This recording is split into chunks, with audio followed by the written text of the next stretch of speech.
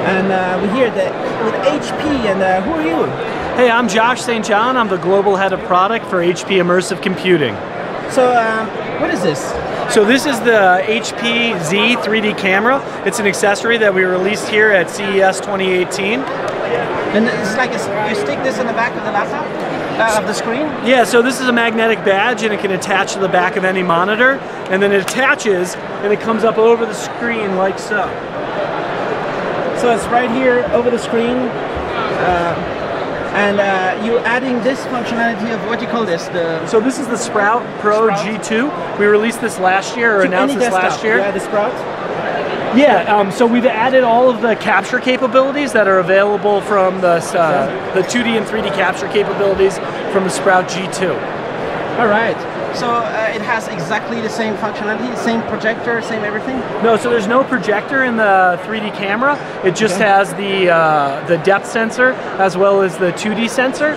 It does not have the projector. So the capture capabilities are there, but the projection capabilities are not there. All right, so you can put something in front and it captures the 3D of it. Yeah, well, let me show you a demo. All right. All right. So this software is called Camera 3D, and we actually won Best of Innovation for this software for the 2018 show. So I just place the object underneath the camera, hit scan, and when I pick it up, I just rotate it under the object. Now look at this. See, my fingers were scanned? When I move my fingers, they just melt away. And I just rotate the object underneath until it's complete. Like so. Get the sides, rotate it around. My fingers, there's a little bit of remaining. Just wait for those to melt away. If you lose tracking, you just place the object down. Quickly regains tracking. Now I can show it the other side. That's pretty much a complete 3D capture. Now I'm going to take some 2D images of it. So I just take a picture. This is a 14 megapixel sensor, so I'm taking these images. And I just rotate the object, much like I did before, taking lots of pictures, painting with the high resolution texture. And then I hit finish. And when I hit finish, it's going to calculate out the final image. And the final image will, in the end, I end up with an image like this. Nice.